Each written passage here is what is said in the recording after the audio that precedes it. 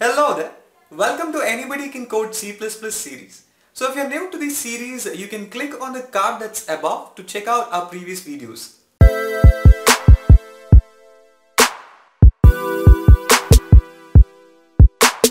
Hi guys, welcome to the ABC series of C++ from Facebook. So in the previous video, we had discussed a lot of things related to operators, right? So if you have not seen the video, please go back and see the video. You'll get a clear idea about what operators are. So in the previous video, I had discussed, that there was a loophole or a flaw, like we were not able to judge which was a bigger number and which was a smaller number. And we were not able to divide things properly over there, right? So in this particular video, we will be discussing things on the conditional statements. So let's just start our series over here. So we will have a lot of things to discuss over here, guys, but certain things will remain common in this particular video. Okay, so I have a list of things what I'll be discussing. So the first one will be if statement. Second thing is if else statement. Third is if else if and else statement. And the last one is a nested if else statement. So all these things are called as conditional statements. So let's just start with the first one, that is if statement. So what exactly is a if statement? So if you have to decide based on a condition and then compile your code, okay, then you'll have to use certain conditional statements, right? So you can see on the screen. So the first part says if the condition is true, perform these operations. What you can see on the comment line with the red, symbol over here, at this part. Okay, and the second part says that if the condition is false, none of these codes will be running, but the code which is after the if statement will be running. Right, so you can see int number is equal to 5. Okay, 5 is greater than 0, it is true. Okay, if the condition is true, it will enter inside this particular brace and it will run the code. Okay, condition is false, which means number is equal to -5. Number is greater than 0, which is false. It will not enter inside this particular if brace. It will come out of this brace and run the other programming lines which are supposed to be compiled. Okay, so let's see how it works in the compiler. So here, let me just declare certain variables, integer values. Let's say a is equal to 10. Okay, and then I'll be taking b is equal to 15, and then I'll take c is equal to 30. Okay, so these are the three variables what I've taken, integer variables what I've taken for better understanding, 10, 15, and 30. So here what I'll do is before printing anything, I'll write a if condition. Okay, so if a is greater than b, okay, if a is greater than b, okay, I'll open and close the brace over here. So you can see it has come with the scope, right? So if that condition is true, then see out a statement saying that it is true. Okay, if a is greater than b, I'll have to print a true. Okay, or else it will come out of that particular if brace and it will print false over here. Okay, let me just remove, yeah, false, right? So a is a 10 what I've given and b is 15, which means it is not true. This condition is not true, right? So let me just run this particular code and check what exactly happens. And it is printing me a false, right? Which means that a is not greater than b, right? So you can do a lot of experimentation over here, guys. You can also write a is greater than b. Okay, or you can use the same statement saying that over here if it is false. Okay, I can also say a is not greater than b. Okay, so if you just run this particular statement, you can see that the compiler will literally talk to you, right? So a is not greater than b. That's great, right? So based on this, you can add on things and you can do your own experimentation. So this is a basic if else statement, right? So now let's say I just change this particular value. I change it to let's say 55. Okay, now a is 55, b is 15, so obviously a is greater, which means the condition is true. The condition is true, I'll be getting this particular cout statement saying that a is greater than b. Okay, but now there is a small flaw, guys. Now the flaw is this particular cout statement, okay, it will get printed even if the condition is true or false or whatever, it doesn't matter, but it will get printed, right? So how do I avoid that? Okay, to avoid that, we have the next conditional statement, that is the if else statement. So if else statement, so how exactly does the if else statement work is, If my condition is true, my code which is inside the if brace will run. Okay, if the condition is false, my code which is inside the else part will run. Okay, and then it will move on for the next part of the code. Okay, that is exactly how it will work. So you can see over here, I've taken the same example of 5 and -5, right? So when it is true, it will run the code which is inside the if brace, and directly it will go outside. It will not check whatever is there inside else part. It will directly run the things which is there outside the if else. Or if the condition is false, when it comes to the second case, it will not run the if brace. It will directly run the else brace and whatever statements are given over there after that. Right. So let me check how it works in the compiler. So here we had that flaw, right? So we, if even if A is lesser than B or greater than B, the second cout statement was running. So let me just write down this particular code over here. So I'll just write down the else part, right? So, okay, I've written the else part. So let me just drag this down a little bit. Yeah. Okay, so here we have got the if part, and I've also got the else part. So this will be the if brace. Okay, this entire thing will be the if brace. This will be the else brace.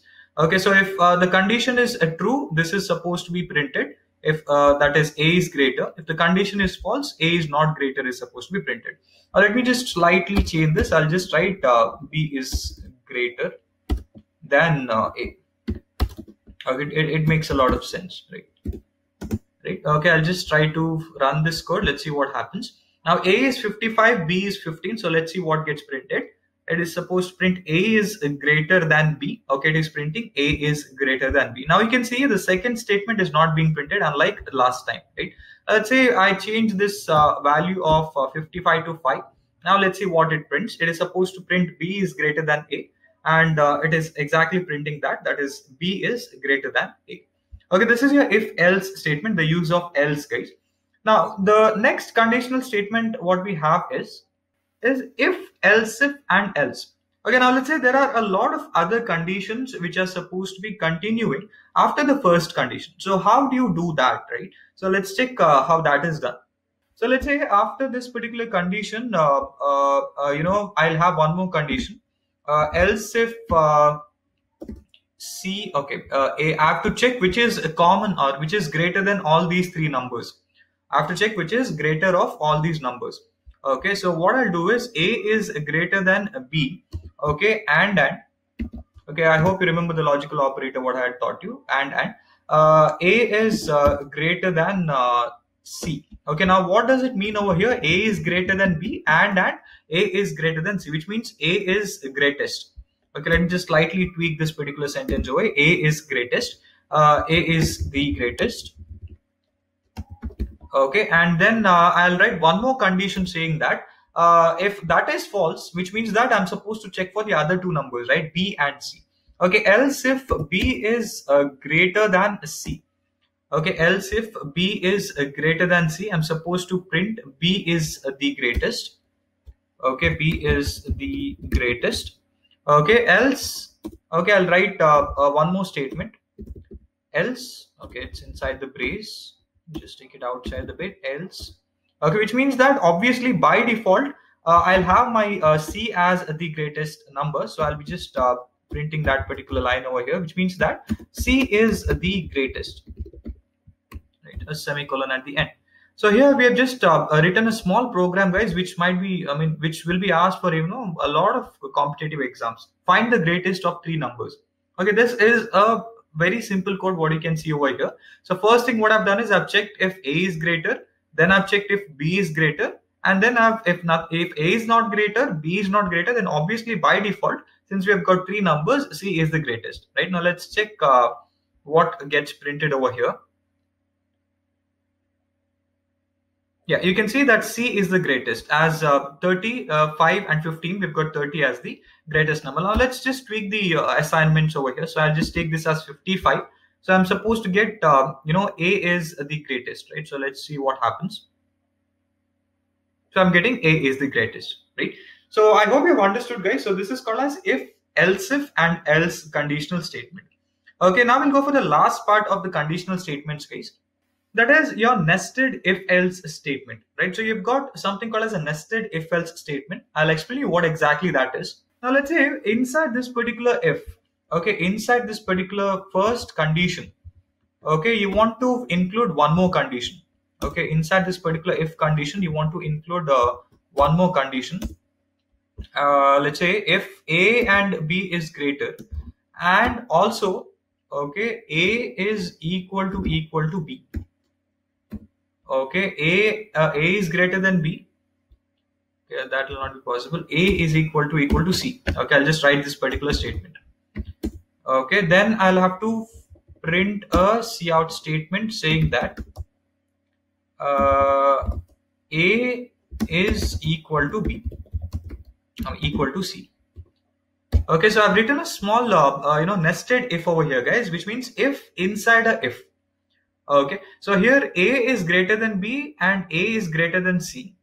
Okay, so A greater than C is not possible, so let me just write this way.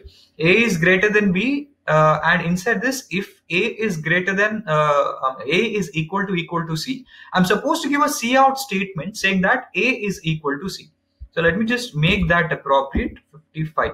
So here what has happened? A is greater than B, right? So 55 is greater than 15, true. And if this is true, it will enter inside this particular brace, right? So inside this, it is supposed to check again, right? So A is equal to C. Okay, is A equal to C? Yes, it's 55 here, it is 55 here. So let me just run this and see what it will print for me. So it is printing A is equal to C. Okay, or else you can write one more condition. Else, okay, else I'll write cout A is not equal to C.